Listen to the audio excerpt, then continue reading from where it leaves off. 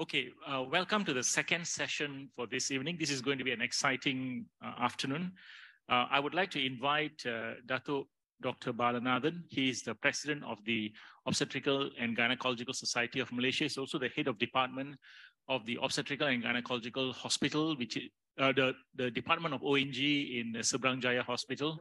He's a reproductive medicine consultant at the Hospital Seberang Jaya, laparoscopic gynecological surgeon as well for the coordinator for Penang, honorary lecturer for the postgraduate ONG students for USM and UKM.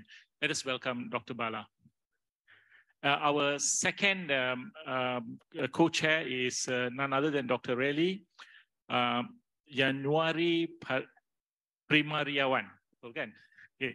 Dr. Relly is from Indonesia. He works in the Department of OBGYN at the Sutomo General Hospital, Medical School of Airlangga University, Surabaya, Indonesia. He's a professional member of the Indonesian Gynecological Endoscopic Society, APAGE, and also ASPIRE. He's a chairman of the Fertility, Endocrinology, and Reproductive Division of the Department of OBGYN at the Sutomo General Hospital, and also the chairman of the Indonesian Permanent Contraceptive Organization. So let's put our hands together to our two chairmen who will be chairing the first session for this afternoon. Okay, thank you, Dr. Selva. Next up is Professor Jordi Rodriguez. He's been a member of the Functional Gynecology Society Oncology Unit and member of Hifu Unit since 2008 at the Mutua Teresa University Hospital. 14 years of experience treating nearly 1,000 cases of gynecologic disorder with US ultrasound Hifu. Since 2016, Prof. Jordi has been the head of Hifu Unit at the Mutua Teresa University Hospital and a board member of the ESG and MESG working group on non-surgical ablative therapy of benign uterine disease. And since 2020, he's the president of the Benign Uterine Pathology Committee at the same university hospital, a peer reviewer in several scientific journals, International Journal of Hyperthermia, Quantitative Imaging Medicine and Surgery, Korean Journal of Radiology, professor of the Eye Master in Minimally Invasive Gynecological Surgery with the topic ultrasound Hifu in the treatment of uterine fibroids and adenomyosis, and speakers at various courses and congress in gynecology, endoscopy surgery, and ultrasound therapy, both national and international, with the publication of some articles. Without further ado, I provide you with Prof. Jordi Rodriguez. Thank you very much. Thank you very much. Amazing show. I'm not sure this is the best moment to do a lecture. But thank you very much to the Dr. Selva and the organizing committee for inviting me to this conference. And of course, thank you very much to APAGE and ISMIVS. And of course, thank you very much to Chongqing University, okay, for inviting me to the international workshop on Hifu tomorrow, okay? Right.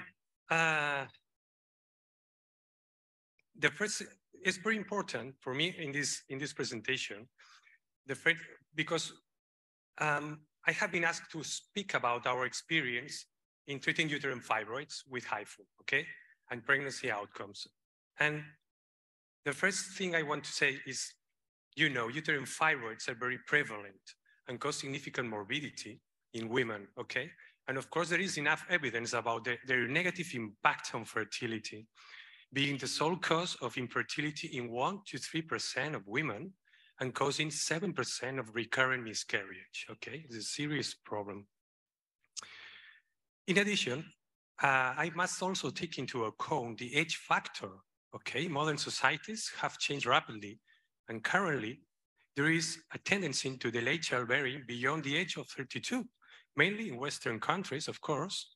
And this situation, combined with the increase of fibroids with age, leads us to a new scenario, which is the large number of older patients with uterine fibroids and problems conceiving, okay? Unfortunately, the advances in reproductive technologies cannot compensate for this issue. And this is a serious problem. Right now, Focusing on fibroids, there is a consensus that submucosal fibroids of any size and intramural fibroids distorting the uterine cavity have the most significant negative impact on fertility. On the other hand, some authors support the idea that intramural fibroids greater than 2 or greater than 4 centimeters, depending on the studies, even without cavity distortion, may also impair fertility. And that's because there are other mechanisms apart from the anatomic distortion that could lead to infertility, as the increased uterine contractility, the impairment of endometrial and myometrial blood supply, and hormonal changes induced by fibroids, which could impair gamete transport. Different problems of these fibroids can you see? Okay, all of them, these problems, all of them explain the infertility of women with small non-cavity intramural fibroids. In this line, some publications conclude that this type of fibroids, even small size, 2 centimeters, for example, really impact adversely on IF outcomes. However, it also concludes that there is still no definite evidence to indicate routine myomectomy in these cases. We strongly believe that Hifu therapy, but its non-invasive nature, could also be a good treatment option for these patients. Okay, what is Hifu? You know, what does it work, and what can it offer our patients?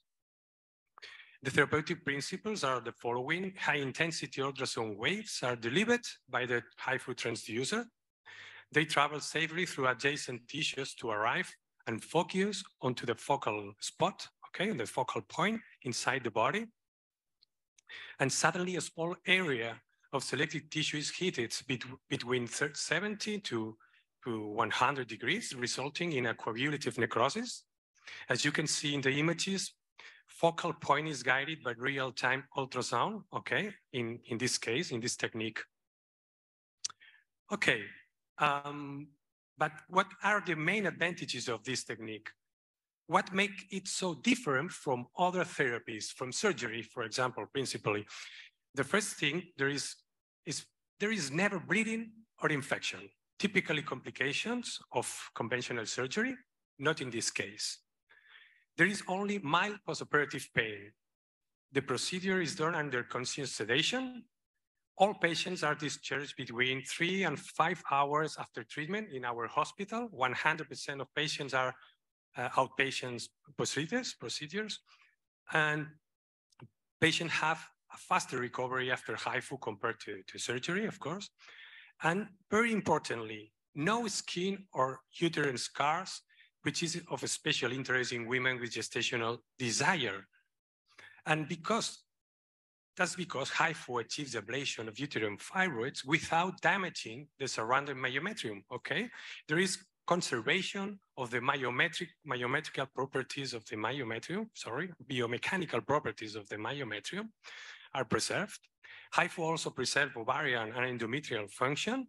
We have some studies that show no significant difference between the anti-Mullerian hormone levels before and after treatment. And in this other prospective study on the right from 2020, Melkozerova et al. Observed no significant changes in molecular and tissue markers of endometrial receptivity, okay? No differences in women undergoing Hifu ablation for uterine fibroids. Okay, for me, this simple slide is very, very, very important, okay? In my opinion, the objectives of Hifu ablation of uterine fibroids in women with gestational desire are both.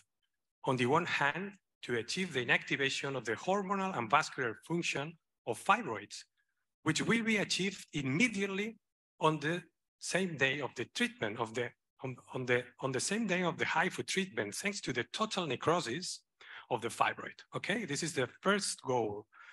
And the second goal, the second objective of this technique is to shrink the fibroid, treated in order to normalize the uterine cavity, the uterine anatomy, especially important in submucosal fibers, of course. But both things seek to increase the chances of obtaining a safe pregnancy without the complications of surgery, okay? Logically, the greater the ablation of the fibroid, the greater its shrinkage during follow-up. We already have several publications with good pregnancy outcomes after Hifu treatment, large series with high gestation rates, obtaining full-term pregnancies with normal delivery, and of course without complications. No cases of uterine rupture or abnormal placentation in all of these publications. Okay, our experience is not so much different from all these publications. In our retrospective study, we include 560 women with symptomatic uterine fibroids who underwent ultrasound guide Hifu between 2008 and 2018. 71 pregnancies of 55 patients have been obtained, which is, to our knowledge, the longest series of pregnancies after Hifu treatment in a Western country. The pregnancy rate was 34%, which is not bad if we compare it with other treatments. Among the 71 pregnancies, there were 43 successful deliveries, including a natural twin gestation, with an incidence of cesarean section very low of 43%, which was much lower than in patients undergoing myomectomy or uterine artery embolization, or in those reported by other authors after ultrasound guide Hifu. Okay, in relation to the 55 women who became pregnant, more than a half, 55%, I can point, 55% were at least 56 years old at the time of treatment. 80% were nulliparous women, okay? And we must highlight that 33% had primary or secondary sterility, and 18% had at least one miscarriage before Hifu treatment. Okay, the rate of preterm delivery was 9%, only 4 cases, which is lower than in series of pregnancies with untreated fibroids, or pregnancies following uterine artery embolization. The mean birth weight of the 44 newborns was 3 kilograms. 7 of them were low birth weight infants, this that you see here, okay? And except for the 1.4 kilogram baby who was born with a previously diagnosed tetralogy of Fallot and intrauterine growth restriction, the remaining newborns, 98%, developed well without complications during postpartum and breastfeeding. Okay, these are the complications detected during pregnancy. 1 preterm labor, 2 cases of placenta previa, and 2 cases of preterm premature rupture of membranes, okay? And during delivery, 2 cases of emergency cesarean section, in one case for fetal bradycardia and the other for hemorrhage associated with placenta previa, and 3 cases of retained placenta with manual removal, and finally 1 case of severe preeclampsia, okay? Not so much complications. And the results were achieved in women with a medium maximum diameter of treated fibroid of 6.4 centimeters and a non-perfused volume ratio of 76%, which is higher than that reported in most series of Hifu treatment, okay? 6.4 centimeters in these patients. And these are some of the cases we have treated. We can treat with Hifu different fibroids of different locations, is not problem. At the beginning, for example, submucosal fibroids, pedunculated submucosal fibroids were contraindicated for this technique, but now we are treating all the locations in these cases. For example, this FIGO type 0, the fibroid is occupied the whole cavity, okay? And here we have the completely abrasion. This is a magnetic resonance image after treatment. And 6 months later, the fibroid completely disappear. And 2 months after this MRI, this control MRI, okay, with good pregnancy results. 2 pregnancies, spontaneous pregnancies, with no problems in the perinatal moment, okay. This is a transmural, it's a FIGO type 2-4 fibroid, very big fibroid, 10 centimeters. Okay, this fibroid was successfully treated with Hifu and with hysteroscopic resection of the remaining myoma fragment here, 6 months later, this is 6 months later, okay? And after we do the hysteroscopic resection, and this is a hysteroscopic diagnosis, hysteroscopic with a completely normal cavity. And okay, 3 months later, we have the spontaneous pregnancies with a vaginal delivery, 3 kilograms baby, no problem. And okay, cases of polymyomatosis here, a big fibroid, okay, another fibroid of 5 centimeters, submucosal fibroid. And the submucosal fibroid that you see here disappeared completely 8 months after Hifu.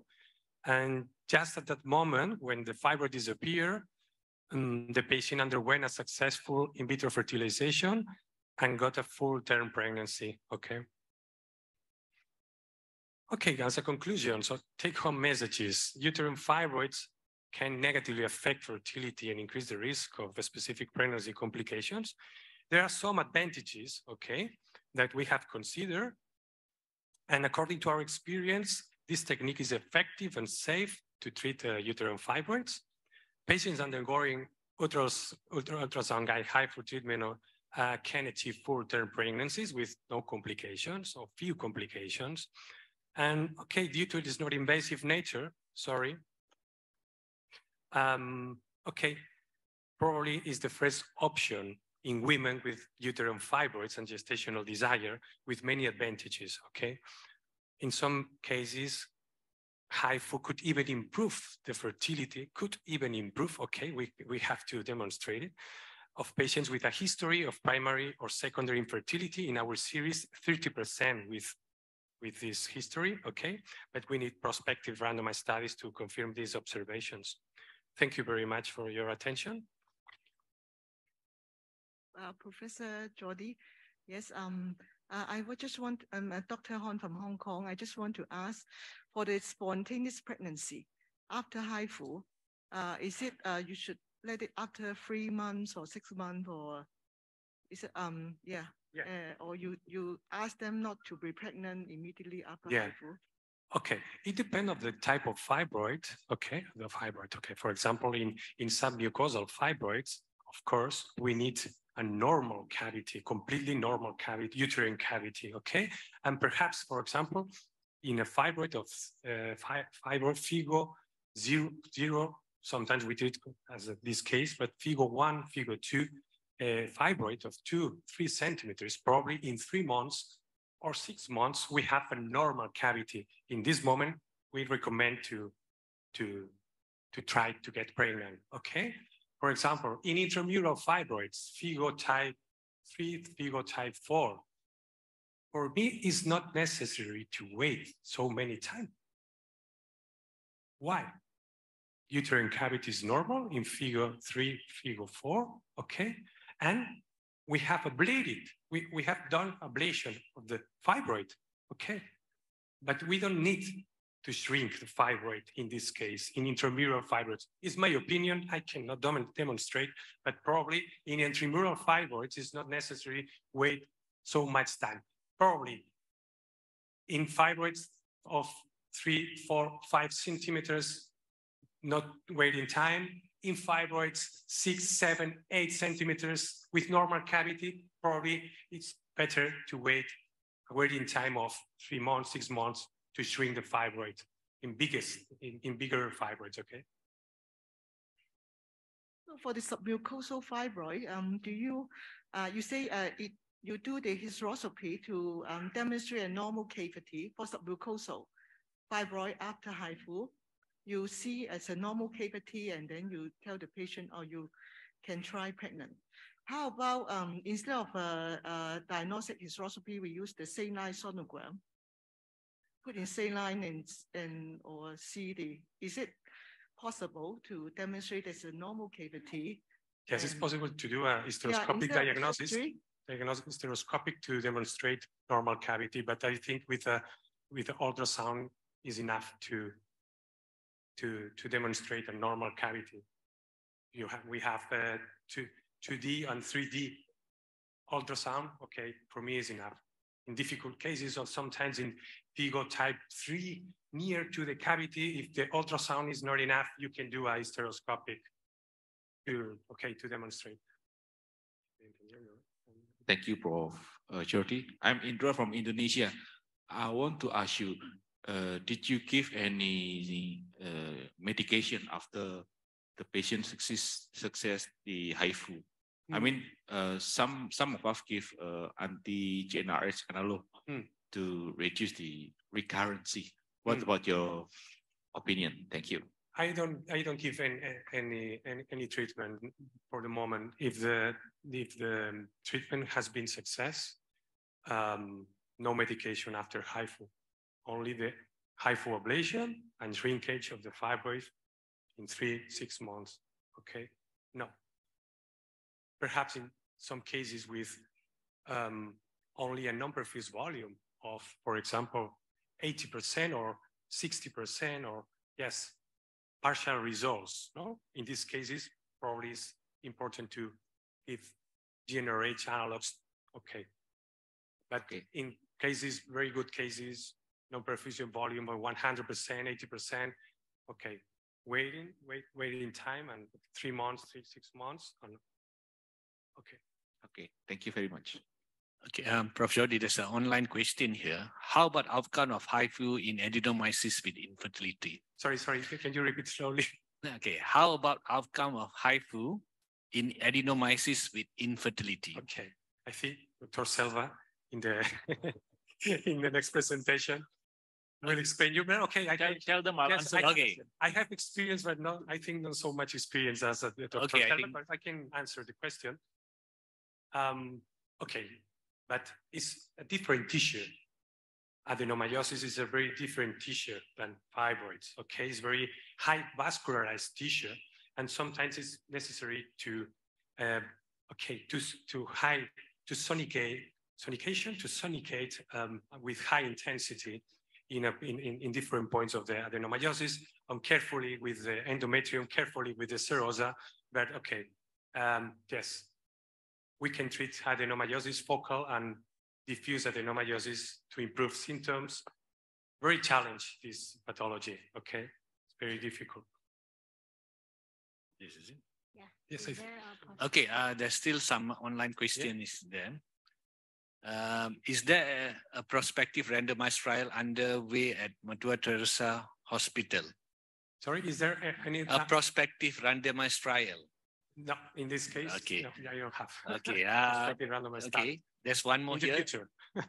In doing Hifu on a submucosal fibroid in a patient with infertility, will it not cause damage on the endometrium and thereby affecting in the long run the chances of pregnancy? It's a good question. Okay, we in all the cases we have done, we don't have any case of amenorrhea, for example. No cases of amenorrhea, never. All the patients have menstruation 1 month later, okay? But I cannot demonstrate. There are some studies about the endometrial receptivity with no alterations, okay? But I don't have studies to conclude. It's impossible to have a lesion in the endometrium. But for the moment, patients of 20 years, 40 years, no problem with endometrium, never.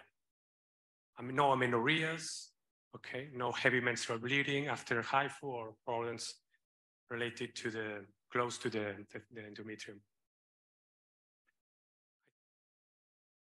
Thank you very much for your presentation, Dr. Wasuna from Kenya. What's your experience with parasitic, if any, or pedunculated myomas? Thank you. Pedunculated or? Parasitic. Parasitic.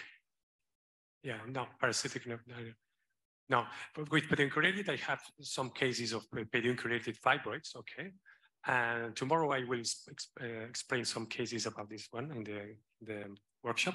But, okay, it's more difficult to ablate these cases because are technically a little more difficult, but it's possible to treat. That's because the pedunculated fibroids are involved. Yeah, yes, there is no adjacent tissue not a myometrium, it's bowels, bowel around the, and okay, carefully in these cases, okay? And in so many cases, we have to compress the abdominal wall during treatment, and this compression mobilize the fibroid, yes. And sometimes, okay, it's difficult, yes, to maintain the same point ever and ever. But finally, we have very good results with, okay, in pedunculated fibroids. Submucosal pedunculated and subserosal pedunculated, both cases, yeah. Just as a follow-up, for that kind of a fibroid, seeing that, as you say, this bowel around, have you had to adjust the amount of intensity just to be safer? Or what do you do in terms of safety for one of those pedunculated fibroids with gut around it? Okay, sorry, you're asking about what? Surgery? So, no. So when you're doing Hifu on a pedunculated fibroid, and perhaps there is intestines around, gut around it, have you had to adjust the amount of intensity of just to be safe? Yeah, no, yes, probably we adjust the intensity, but the intensity is adjusted depending on the grayscale changes. No, because if finally you have the focal point perfect visible, you have a very good view of the fibroid. Okay, we can treat with a 1 centimeter from the serosa. Okay, no problem. The power is adjusted depending on the grayscale changes and other factors, but not, yeah.